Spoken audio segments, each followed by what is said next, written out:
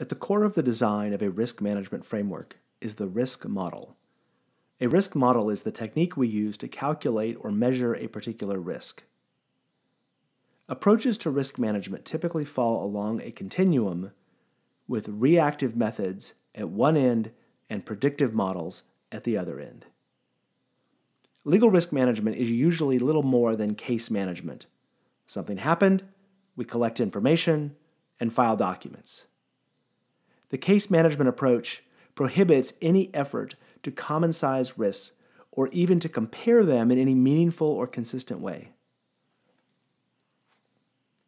Quantitative models, on the other hand, strive to anticipate likelihood and outcomes based on a reservoir of historical data and statistically valid predictive models. This formula is adapted from a basic credit risk model that defines R as risk, P as probability, and LGE as loss given event. In credit risk, LGE is LGD, or loss given default. Probability is a numerical percentage.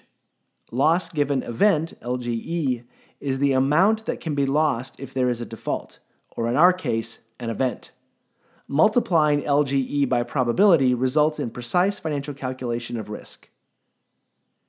Case management is characterized by incident response, ad hoc management, constant surprise, and assumed uniqueness. To rely on case management is to give up on risk management as a preventative practice. Quantitative models use predictive analytics, empirical data, external data, and validated statistical models. Most organizations do not have the data, resources, or confidence in abstract models of risk. Neither case management nor quantitative models are appropriate for legal risk management. We need an alternative model. We need a qualitative model. A qualitative model blends expert judgment and empirical data. A qualitative model is forward-leaning, not simply reactive. A qualitative model allows us to measure legal risk even if we can't calculate it. Consistent application of a qualitative model will give us insight into the organization's risk profile. The qualitative model starts with two questions. 1. What is the likelihood of the risk event or consequence? 2. How significant is the consequence? From those two answers, we will derive a risk rating, a score used to compare risks. You might ask, isn't likelihood just another word for probability? In a word, no. Our risk model will measure likelihood and consequences for that matter qualitatively, not quantitatively. A qualitative rating uses a scale with defined terms instead of a calculated value. Here is a 5-point scale for likelihood. 4, almost certain. 3, highly likely. 2, somewhat likely. 1, unlikely. And 0, unknown. There is no magic to the 5-point scale. We can change the framework to support a 10, 12, or 100-point scale.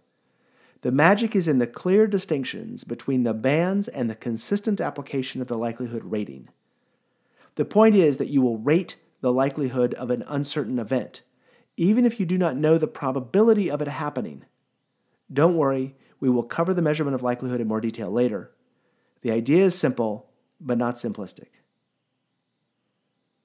People often focus on the consequences in a risk analysis. It is tempting just to quantify the potential losses from a lawsuit. Any amount over a certain number, it's different for every organization, scares the executive team into action. Here is an example of a 5-point scale to rate consequences. 4, substantial. 3, significant. 2, material. 1, immaterial. 0, unknown. The amounts at each cutoff will differ among organizations. What is immaterial to a multinational corporation is substantial for a local donut shop. To illustrate this point, here's the same 5-point scale with numerical bounds. Your risk culture may or may not want to use a bright line between these scales. The key item is that the scale applies to organizations of any size.